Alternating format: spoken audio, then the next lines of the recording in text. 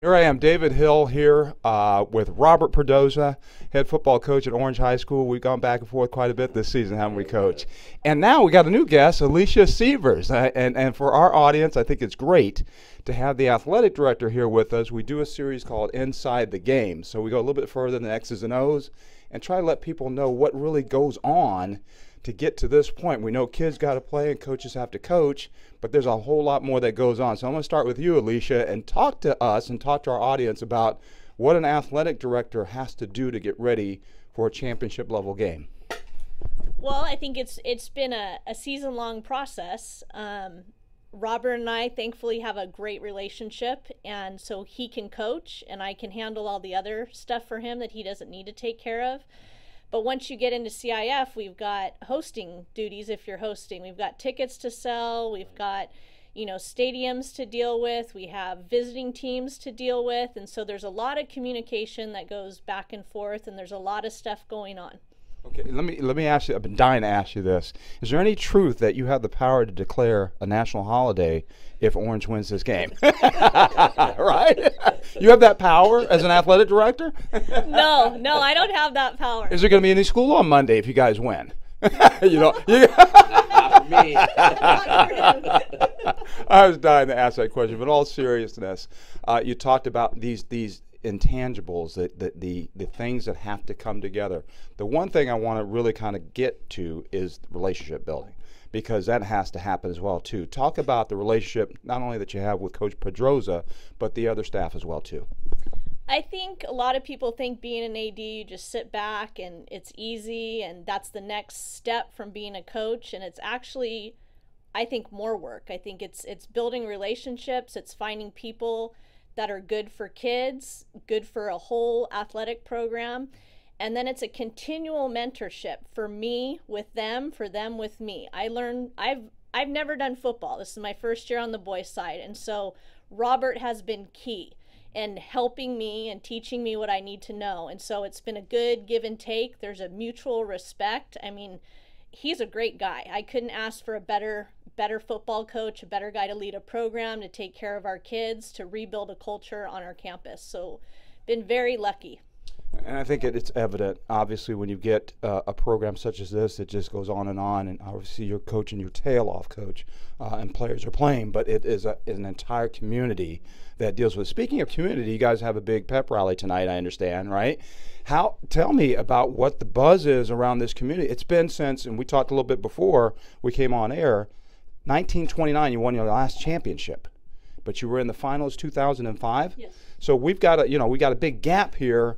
I got to believe that people have to be excited about this. You get any sense, Robert, you get any sense about the community and how it is responding to this big deal? Yeah, it's amazing right now. We got alumni posting stuff of what they're bringing their jackets back out tonight. Okay.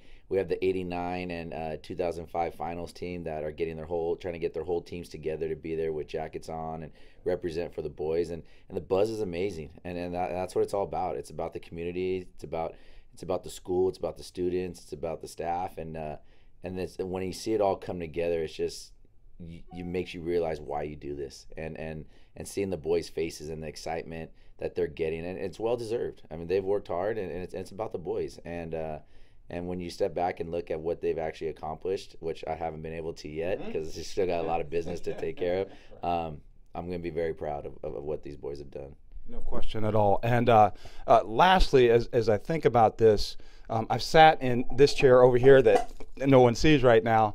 I've sat in that chair and I've sat in your chair. I know one thing, that as things get rolling and football comes out of the gate with this kind of momentum, does it have any effect on the rest of the teams as they prepare to compete as well? Do they look at football and say, man, we ought to do the same? Do you get that sense at all that the other teams want to be where the football team is?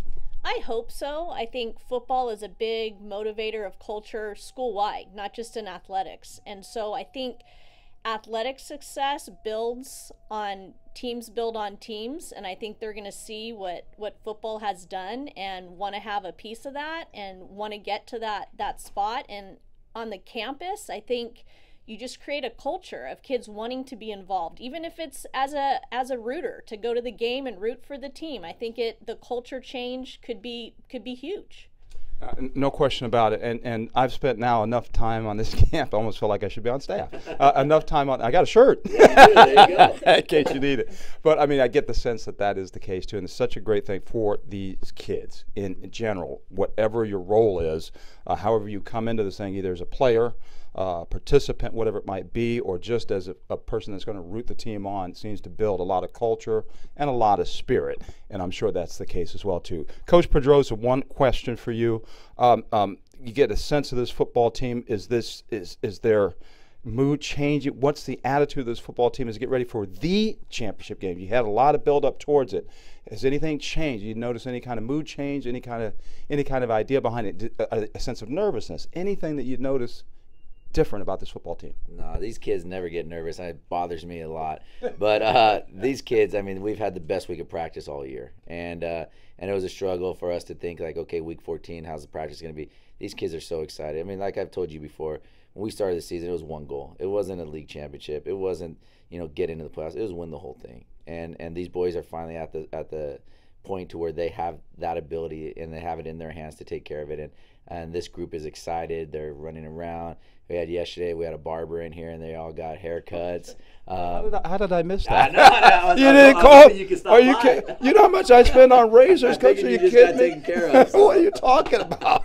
so the mood is just unbelievable, and enjoying the kids at the night practices the last couple days is it's just been awesome, and we're excited, man. I can't wait till tomorrow. Well, it's going to be exciting, and you've got it at home. Yes. And I know that's got to be a big help. It's been a fantastic season for Orange High School and also for Silver Valley, both teams coming in here. And it should be a great atmosphere. We're looking forward to it. We're happy to be a part of it. We'll bring out as much information. We'll get as much information out there as we can. Looking forward to seeing both of you Saturday night right here at El Medina and Fred Kelly Stadium. Congratulations. Good luck to you both. Thank you. Thank you.